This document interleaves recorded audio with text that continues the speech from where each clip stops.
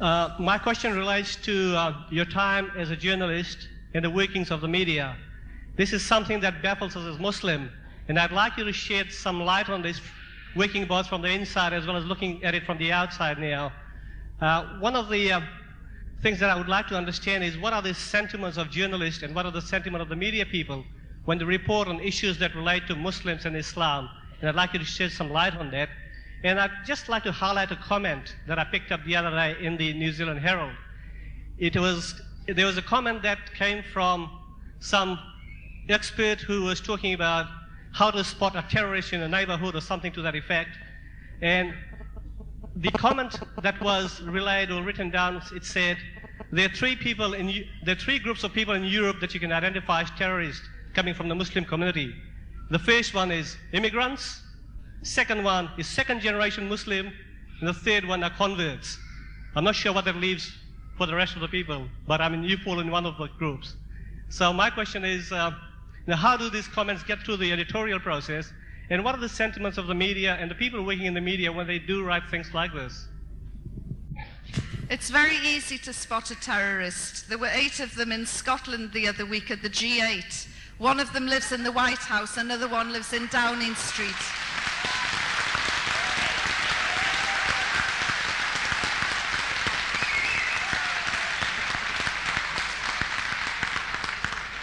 And the biggest terrorist, the biggest war criminal, is in Israel. He's called Ariel Sharon.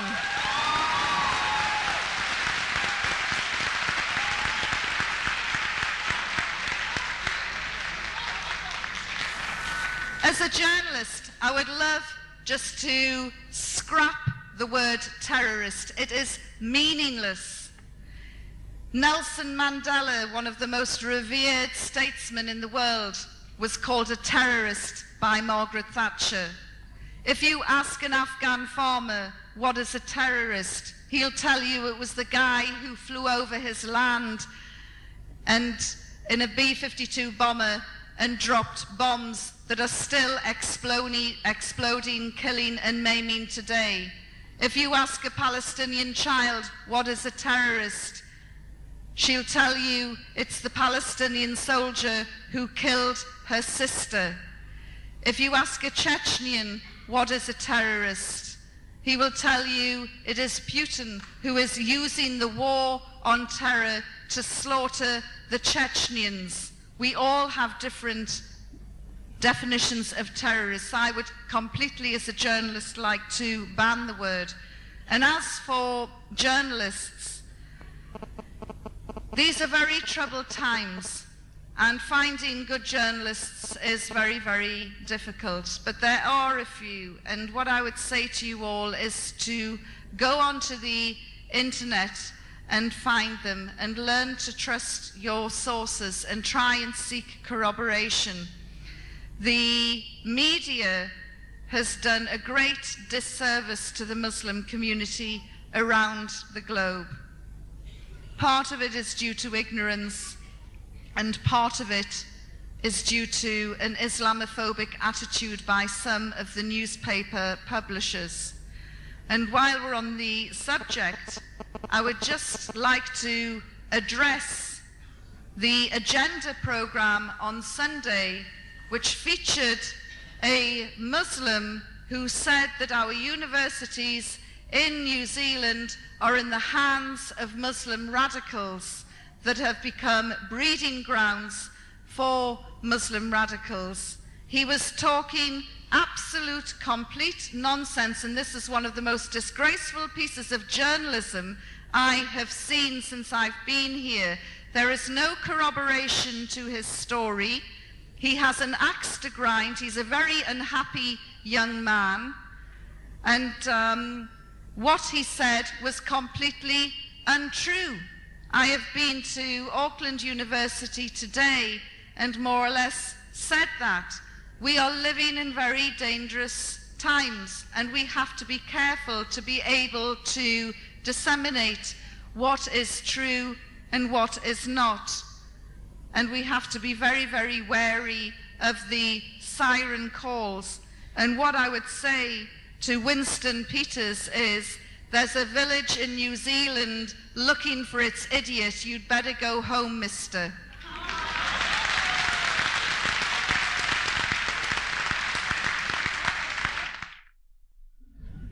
Thank you, Yvonne. If you look back on the history, in 20 years back, we used to see the capitalist power and the socialist power, which is headed by the Americans and the Russians.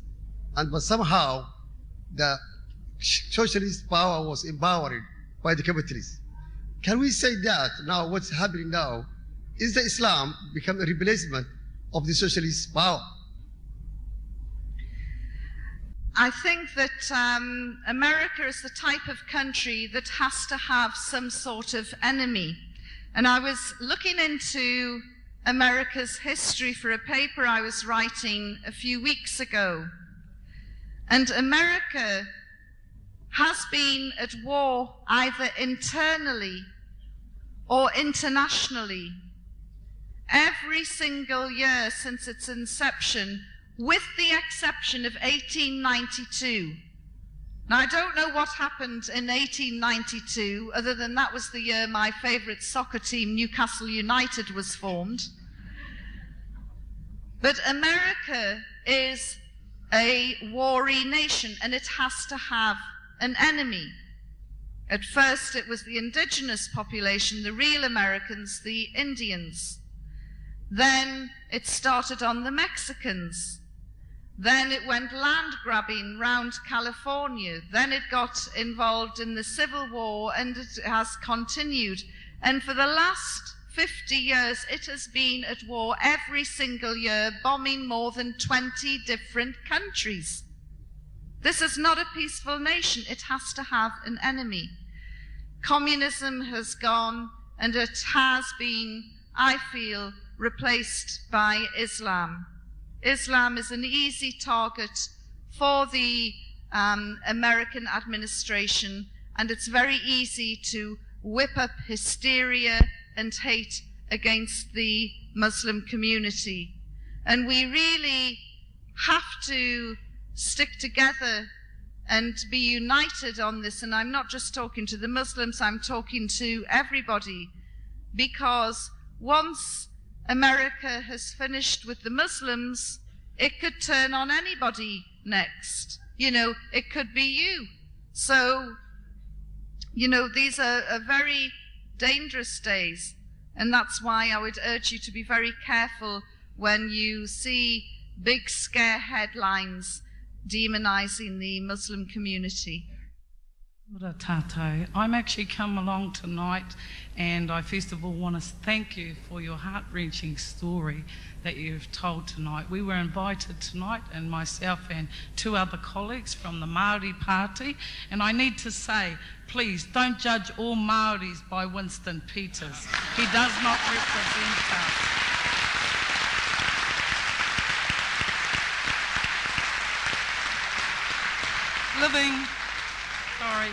Living in this country, we have lived here for thousands of years. It has taken us 165 years to finally get to the point where we are just a minority in our own country. Our leaders today, in fact, Taliban said that the claims by Mr. Peters is political posturing at its very worst. We are the party that is coming out for all minority groups and saying, come with us, come with the tangata whenua, because we have been here for thousands of years. I challenge you, I ask you, I beg you, come to a marae, come and meet our leaders who disagree also with what these politicians are doing, the things that they are saying. You said at the end of your speech there about how safe it is here.